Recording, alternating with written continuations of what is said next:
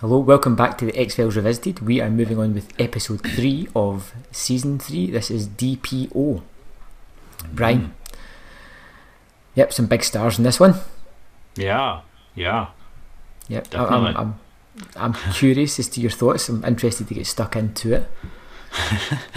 Okay, let's do just that then. So we start off in an arcade. There's some teenagers tussling over a game. One of them just happens to be Jack Black. Another one just happens to be Giovanni Ribisi. The bully of the group, the one who is bigger and kind of has started the nonsense to begin with, gets fried.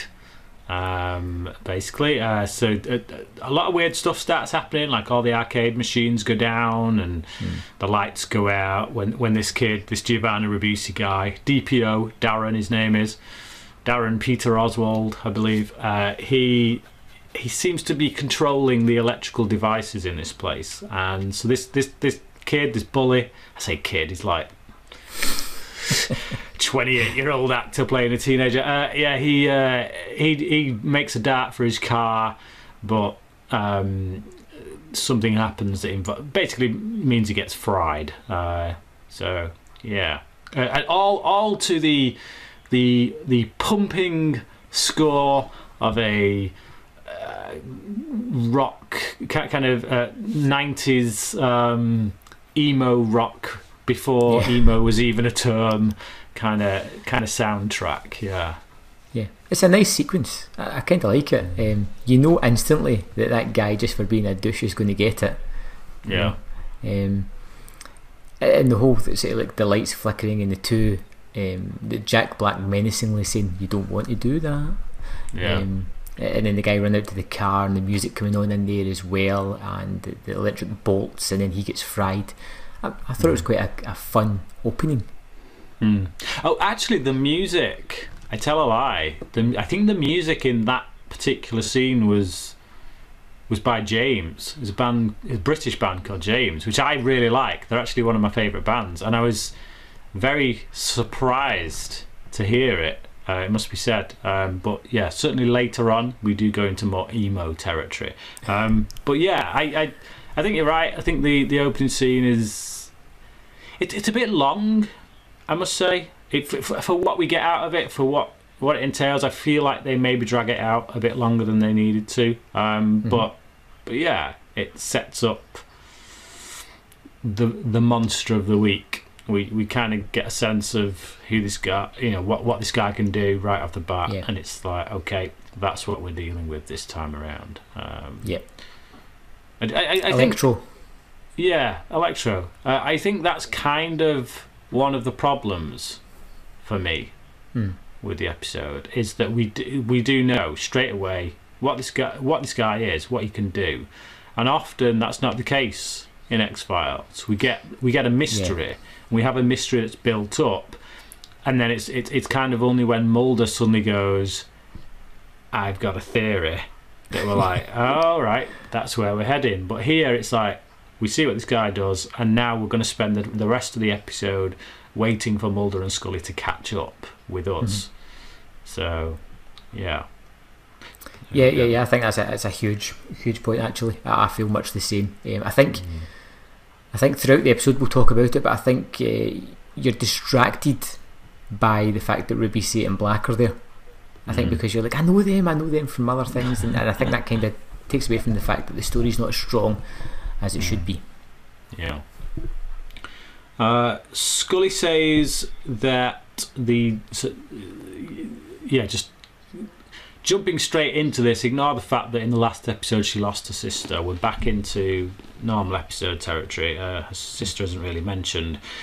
Scully says the death was heat induced, electrocution, but no point of contact. So it has all the hallmarks of being electrocuted, but there doesn't seem to be an entry point. Usually you touch something and that electrocutes you.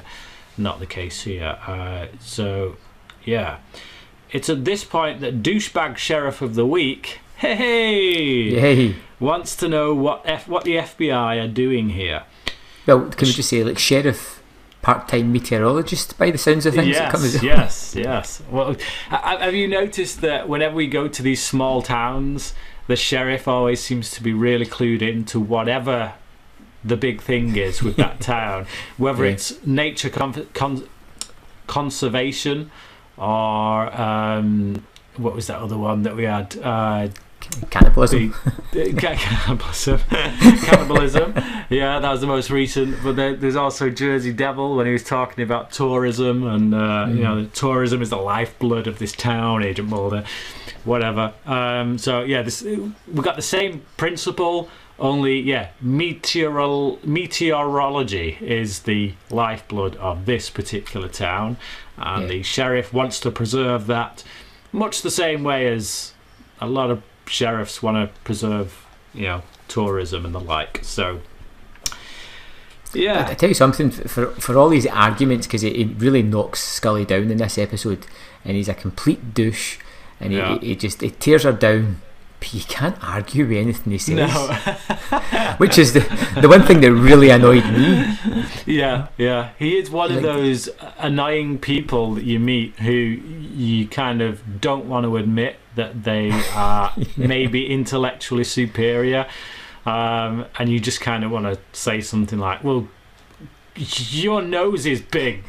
Nah, and then kind of walk off, because you've got no comeback.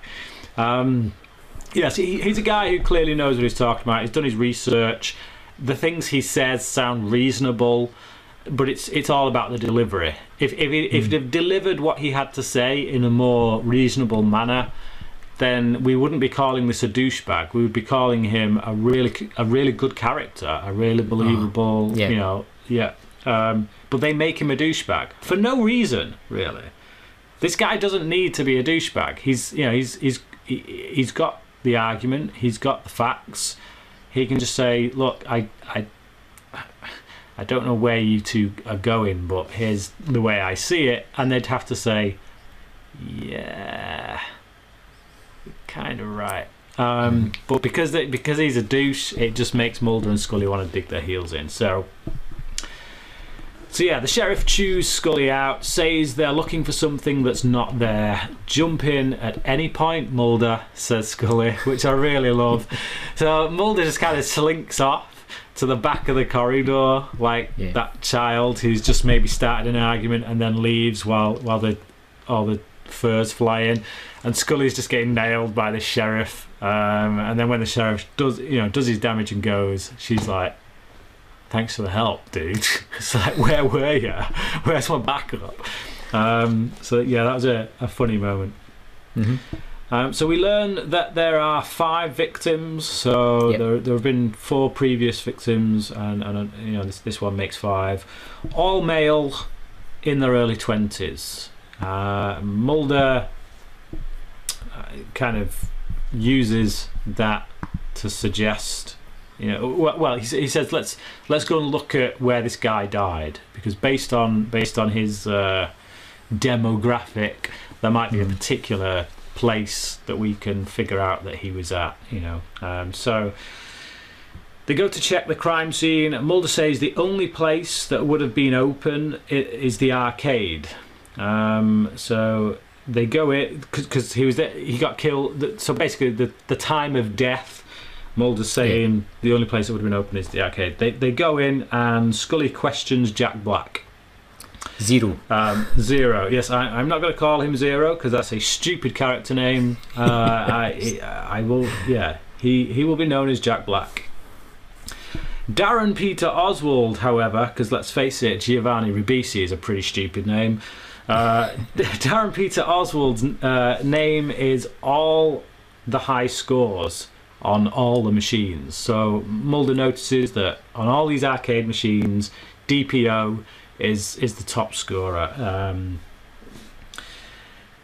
So he's also one of the 5 victims, the only one to survive. Yes, he was found, presumably struck by lightning, which he was the only one of these 5 victims to actually be struck by lightning in the natural sense of the word. Yeah, and for the characters, this is a really sort of strange occurrence. It's a good mystery to get their teeth in, and for the viewer, we're instantly like, struck by lightning, now controls electricity. Yeah, cool. Pretty much. It is that episode of Smallville. You throw a meteor rock in there, and you've got your Smallville villain of the week. Obviously, this was done long before Smallville came on the scene, but it just look at the style of this episode, the way it is, and I think a lot of it is down to the emo kind of vibe that comes off it. It doesn't feel like X-Files to me. It feels like a different show. It does feel like Smallville, and that is nothing against Smallville. As you know, I'm a big fan of Smallville, but that has its own flavour. It has its own vibe. That it works for Smallville. Whereas here, the whole vibe of this one feels a little bit, bit off. For X-Files. So Mrs. Kavit is looking for her husband at the garage when Darren makes her jump. So this woman, Mrs. Kavit, she walks into this garage, and Darren appears from out of this car. He's been working on the car. So we learn from here that he's a mechanic. She's looking for her husband, who owns the garage, and he suddenly gets really creepy and apologises for the things he said. Mr.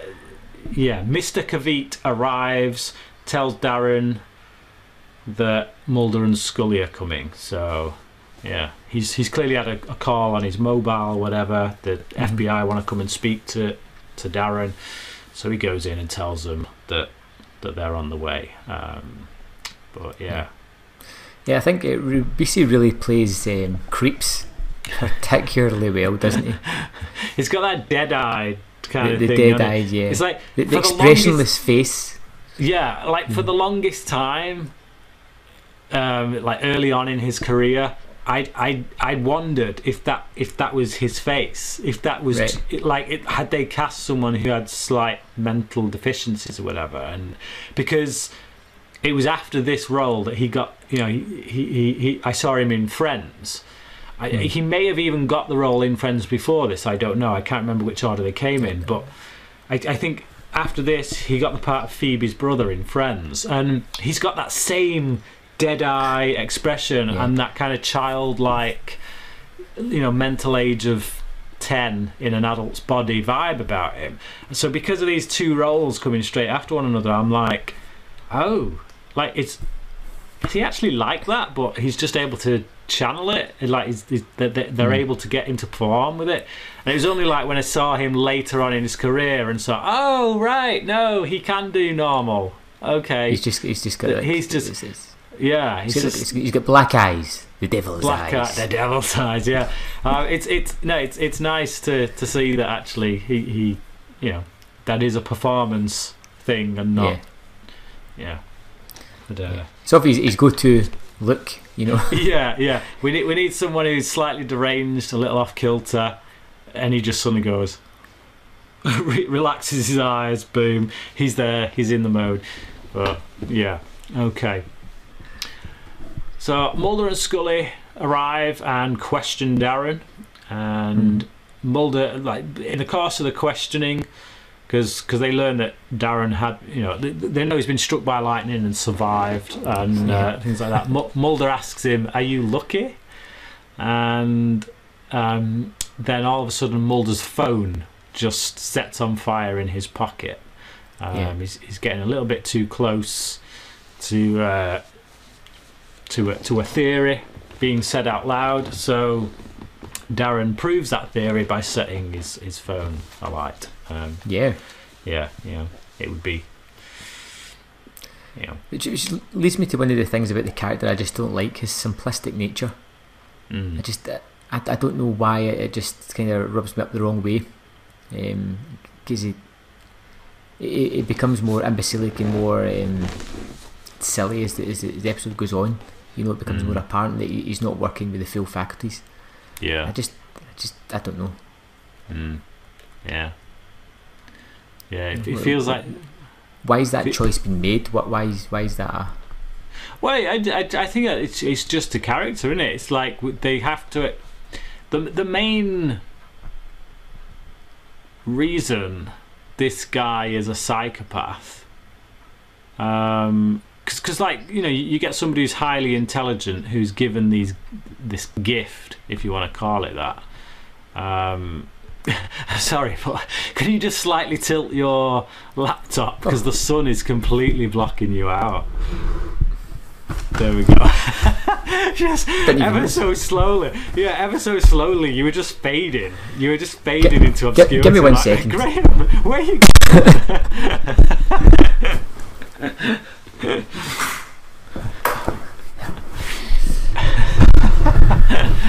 Anyway, I didn't even notice. I'm like, I'm gonna have to say something at some point, and it's like you're going further. You were slipping away. I'm like, come back from the light, back from the light group. But like, you know, if this guy were highly intelligent, we'd be in a completely different story, I think. Okay. And ultimately, this has to be a story about someone who's got the hots for his teacher. And when given a little bit of power, goes a bit power crazy and doesn't quite understand the social barriers. So he's got a teacher and a job. A job that he got through his teacher, right? Because she felt sorry for him. Yeah. So it's like, you know, there is that thing there about a wolf in sheep's clothing, and you know, just again this notion that giving power, with great power comes great responsibility, you know. it's that old adage. But if you put great power into the hands of someone who doesn't even have the mental faculties to deal with life, whose main reason for existing is getting the highest score on a video game, then yeah, you're in for trouble, aren't you? And I think that's essentially what it's saying. I think that's why we have this character the way it is. But like you, it does rub me the wrong way. There is something about it that kind of, I find him annoying. Is the simple fact of the matter. I find him really annoying and very emo. I keep coming back to that word, emo. It's a word that I don't think had even been coined at the time that this episode came out, but it's like, you look back on it now and it's like, man, this is like the poster boy for emo culture. But yeah, whatever. So Darren's mother, what a fine specimen of a woman she is watching the TV, insulting her son at every opportunity she gets, who's kind of standing there flipping channels with his mind. Jack Black comes to get Darren, asking if he wants to play out. Darren, are you playing out? Darren wants to fry some cows. Brings lightning down on himself, but he ends up being fine. So even though he gets struck by his own lightning, he ends up being okay. And just you get that idea that he just is extremely childlike, but in that kind of manner of wanting to go and fry cows. But then you also have that way of, like one of the biggest signs for serial killers is the want to harm animals and things like that. So still not interested in this character, to be fair. No. It's he's not a very interesting character because he I mean, clearly he's mentally ill, but like it just feels like that annoying kid in class back in school who really you just wish would kind of shut up and go away. And what's the attraction with the Zero's character with D.P.O? Because he always seems to be like wanting to hang about and just be friendly, but they seem to be very, very different. He's afraid of D.P.O in several moments. Yeah, I mean, he is now. You got to bear in mind these guys were probably friends long before he got the power that he does, and I think he stays friends with him now because of that. In many ways, because out of fear, really, and kind of tries to build his ego up in order to stay safe around him. But probably doesn't realise that in doing so, in building this guy's ego up, you're actually sending him further off the deep end, which is why ultimately, he gets killed. But still not interested though. Okay, so the cows are dead. We now have a crime scene. Douchebag sheriff strikes again. Mulder finds a footprint burnt into the lightning strike mark on the ground. But yeah, douchebag sheriff has kind of we've had reports of lightning. We've got the meteorologist department literally just over that hill. They reported lightning last night, and in the area and all that. This is a clear case of cows being struck by lightning. To which Mulder is like, there seems to be a lot of those kind of instances around here, and sheriff comes out. Scully just agrees. She's like, yeah, I'm not arguing again. He's right. I'm not going there. I'm just gonna leave it. But yeah, okay. So Scully examines it, the footprint, and finds a substance, antifreeze, the kind you use at a garage. Who works at a garage? But Darren Peter Oswald. Yeah. Dun, dun, dun. Because there's nowhere else that you're ever going to get antifreeze. It's only you can't pick it up at your local hardware store or anything like that. Like just lying about everybody's garages at the house or back gardens or whatever. It's just it's there. It's only at this garage. Yeah, like seriously, why not motor oil? That would have been a more like a bit of motor oil fluid in there, brake fluid. Yeah, brake fluid. That'd be the key one, because you don't really tend to put brake fluid in your car. That's something you take your car to a garage to get done. But antifreeze, right? Okay. Whatever. So. It's a bit of circumstantial evidence which adds to the rest of the circumstantial evidence, which is namely that those cows are literally just across from Darren's house. So yeah, it's still not enough to get a court order, I don't think. No. Darren sits on like a billboard sign by the look of it. Yeah. Changing traffic lights. Trying to crash cars, as you do. What a guy! He wants Mrs. Kavit. We already know this. We get this in conversation. He's basically pining over her. Got delusions about settling down with her. How that's going to look with him, I had no idea. Jack Black says he's got no chance, which I don't kind of get, really. I don't get why he would try and push his buttons that much. You know the power of this guy, and you've literally essentially just called him a loser. Not even subtly. You've literally just called this guy a loser. Darren crashes some cars and gets rather excited by it, but okay.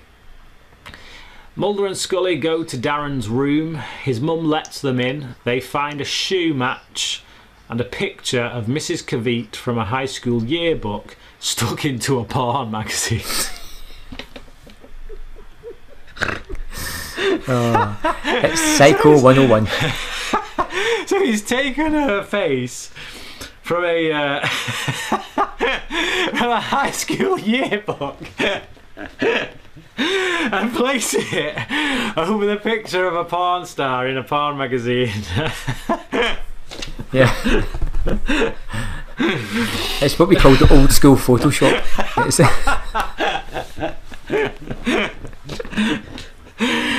Okay. Right. Did that by any chance give you flashbacks, Brian? Oh no, not at all. I just find it hilarious the lengths this guy goes to. Man alive. Okay, it's making me feel lightheaded. But right, Mrs. Kavit is at the crash site of these cars. Oh, sorry, Mr. Kavit, I should say. Mr. Kavit is at the crash site. Presumably, he gets called out there to tow the vehicles away, which is why he's there. And then he starts having a heart attack. Obviously, Darren is amongst the crowd, kind of still stood there watching his handiwork. He has a heart attack or something. Darren stops the defibrillators from working, but still brings the guy around anyway. Yeah, using his own hands. So he puts at first you think, oh, he's killing this guy. He's removing him from the equation so that he can move in on Mrs. Kavit. But no, actually, he wants a hero complex instead. He's going for the old hero complex. Okay, make your mind up. It's almost kind of like torturing the guy. Yeah, it just seems. Yeah, it's just the guy's all over the place. Right, but it's a cool sequence with the hands on the chest. I do kind of like it. Yeah, fun. Pointless. Still not interested. But yeah. Just I just find this guy so mopey. Yeah, it's hard because we're spending a lot of time with him. You know, you usually spend a lot more time with Mulder and Scully. You're spending a lot of time with this guy, and he's just not interesting. You can't put yourself in his shoes any way, shape, or form. You can't find anything likeable to attach yourself to him, to care in any way, shape, or form. It's just a cold character that. You don't want to be near him. It's like if you look at slasher films, you know, the icons of those movies are not people that you want to like. You don't necessarily like them, but in a really weird, messed up way, you root for them because the people that they tend to go after are douchebags. You know, they're jocks who bully other kids, or people would be referred to as slutty and things like that. You know, we see this time and again in slashers. But here you can't even have that because the people that he's victimising are nice people, are people that they're just ordinary Joes. You know, like this guy is basically a douche. He doesn't have the kind of serial killer vibe like a Freddy or a Michael Myers or that kind of thing. So there's nothing to engage with this character. There's no reason for us to engage with him or to want to spend this much time that we're being forced to spend with him. So at hospital, Mulder tries to talk to Mrs. Kavit about D.P.O, but she avoids him. Scully tells Mulder that Mr. Kavit was resuscitated, but not by the defibs. D.P.O was present. Mulder says that D.P.O's accident caused an unusual imbalance of his electrolytes, which allowed him electric man powers. Yeah. It just seems crazy because, I don't know, just like back then, may have sounded plausible. Now you get Lucozade with extra electrolytes in them, you know. So yeah. I'm pretty sure if I drink enough of that, I'm not going to be able to control the electricity. But worth a try. Give it a go. It's like Popeye and his spinach, isn't it? But, so Mulder and Scully bring Darren in for questioning. Scully asks him about his boss. Darren says he saved him via CPR. really quick CPR. Must be said. Mulder doesn't buy it. He thinks that Darren caused the heart attack. Ooh. Obviously, we know he did. Yeah, we know he did. Yeah. Mulder and Scully. No. Mulder and Scully go to see Mrs. Kveet. She tells them about prank calls and Darren saying that he has powers. Scully says she doesn't have to be afraid anymore as long as they can count on her testimony. Yeah, good luck, Scully. Yep. Oh man, it's just the more this episode goes on, and even talking about it now, it's really not interesting. It's really like a flawed experiment. It's one of these episodes that, if it wasn't for Ribisi and Black in it, I think it would be one of these ones that you would probably jettison out the series. There's nothing that's going to make me come back to it. It's just I find it frustrating that it seems like such a wild misstep. Yeah. Anyway. Yeah. Drain the energy from the conversation. It's just like what is Scully thinking? Seriously, we're gonna I'm assuming at this point that well actually no, she's still not buying it, is she? She's still not buying the whole Electro Man kind of thing. But so douchebag sheriff lets Darren go. Awesome. What a guy. Gets into an argument with Scully while Mulder rings Mrs. Kveet, who isn't home. So they've got to find her before Darren does. I'm trying to remember. There was one point when Mulder kind of reels off some facts to the sheriff, and he's like, "Yeah, I did my homework," because there was a moment when the sheriff was like, "You obviously didn't do your homework," and I don't know if it was that bit, but anyway, whatever. Who cares? Darren kills Jack Black, mistakenly thinking he's grassed him up. So he thinks that the reason he was called into the police was because Jack Black grassed him up, which he didn't, obviously. All the while, this was the scene. All the while to a heavy rock track. It fit like this is the most emo moment of the entire episode, and perhaps of any show ever of all time. It's like you've got this. This is the running down the street moment, is it? Yeah. So he's running... With the lighting and the leaves and the wind and the almost. Do you know what it felt a little bit, very slightly, like Phenomena? It did. Yes. The crazy score and the setups. Yeah, like just really kind of just out of place. Like I say, if we're watching Smallville right now, this wouldn't be out of place. They use that kind of music, the soft rock music. They do like operatic, over the top sequences like this with the villains and whatnot, where you have the camera kind of pulling into them, and you have a shot on their face that maybe goes on just a little bit longer than it should, and it's like, that's great. I love Smallville. I'll watch that in Smallville. I don't want it here. It's just the tone is completely off. It doesn't feel like X-Files at all. It just, again, that word emo. This is so emo, just with that music choice that's over the top of it, and lingering on Ribisi's face as he looks on his evil deeds, and it's just like, oh man, no, just end, please.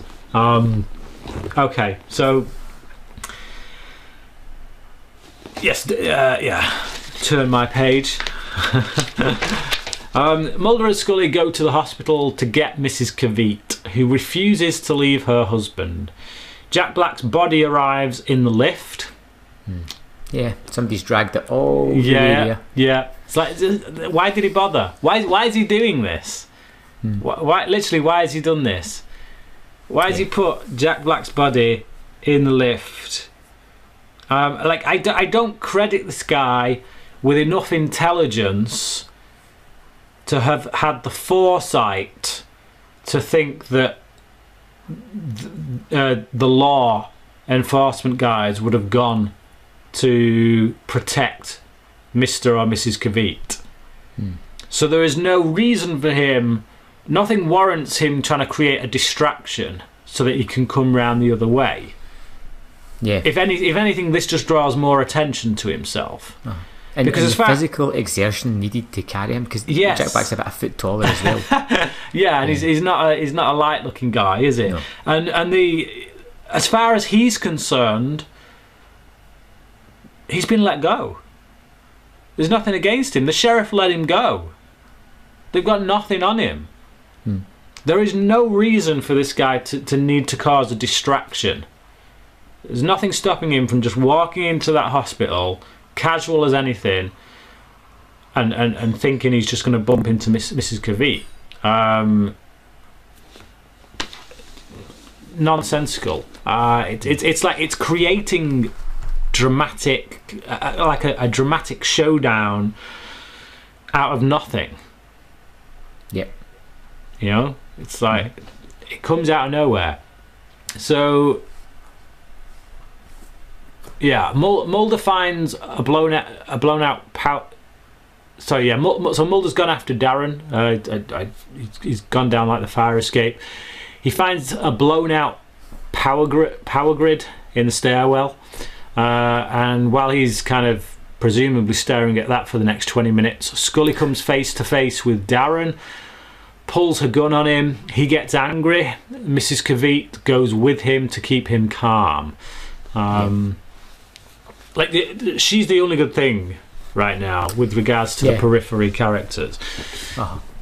It's a smart decision, because she knows obviously what he's capable of, and it seems like a smart choice to do at the time.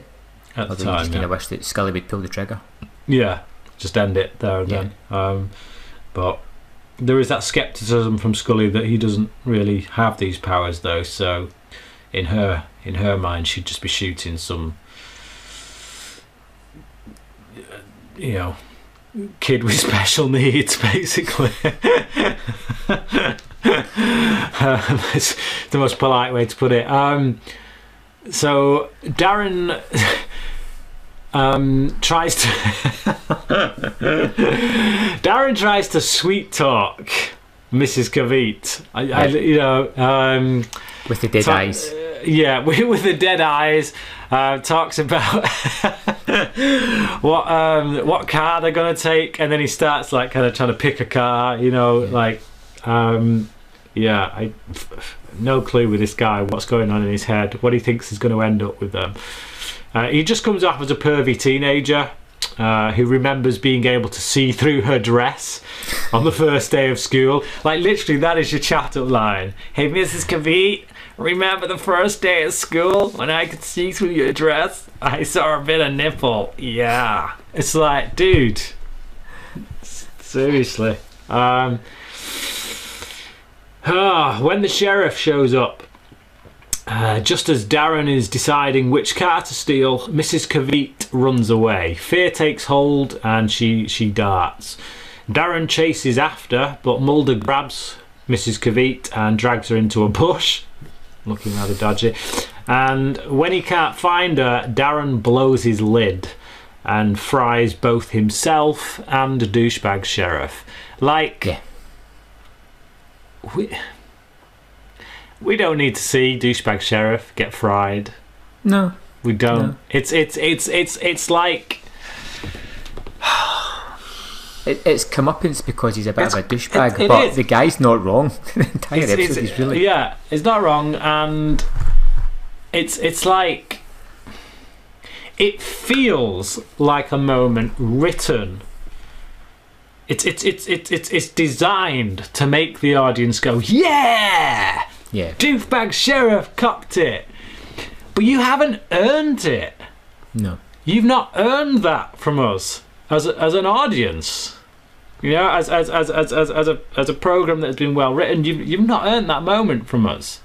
Like, if this guy had a piece of information that if he was allowed to live would then give Mulder the truth he's been looking for, then I get why he has to die. He doesn't have to die in this episode. He's served a purpose. It's just there literally because the writers think the audience will go, yeah, and I don't. So yeah. So there. Mulder and Scully look at Darren, who sits inside a psychiatric institution. They kind of look at him through this glass. Scully says tests show nothing and that D.P.O appears normal. Almost as if the second lightning strike has taken away his powers, but we quickly learn that ain't the case, because he's sat there flipping channels whilst listening to The Offspring, which is literally the single most emo band ever to have graced the planet. Nothing says emo like The Offspring. You really don't like emo, do you, Brian? I don't. No, I don't. I went through a period of it where I was listening to that kind of music, but I wasn't the emo guy. You know what I mean? Like you see them. You know, you see these teenagers all dressed in black with really mopey faces, thinking how the world has done them wrong, and like listening to The Offspring, and I'm like, pull your head out of your ass. You know, it's like I enjoy that music, but I don't feel like I need to go to Suicide Central in order to enjoy it. Anyway, we're going down a road that we shouldn't go down. But yeah. Thoughts? Wrap-ups. Okay, so go on, you go. Yep, it's uninteresting, uninspired, poorly written characters. It maligns Mulder and Scully for large portions of the episode, so we can stick with a character that we just have zero interest in.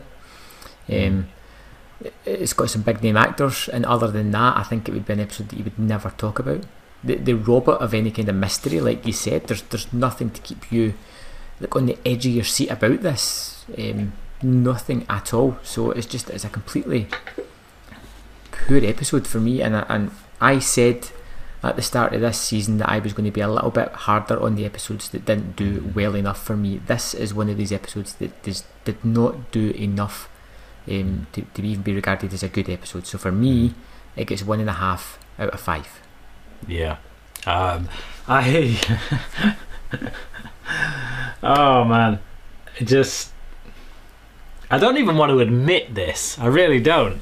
But I actually, after watching the episode, I gave it a 3. I did. I gave it a 3 when I was sat there watching it. I gave it a 3. Talking it through, like even before we came on, I already knew I was going to drop my grade, because when I gave it that 3, I was like, I think probably more likely a 2.5. But after talking about it, yeah, 1.5. I can't even give it the 2, to be honest, because I think it's badly written. I think it says something that an actor of Ribisi's caliber can't lift this up, and Jack Black can't lift this up. Their characters are just annoying. I don't want to follow them. We spend far too much time with them.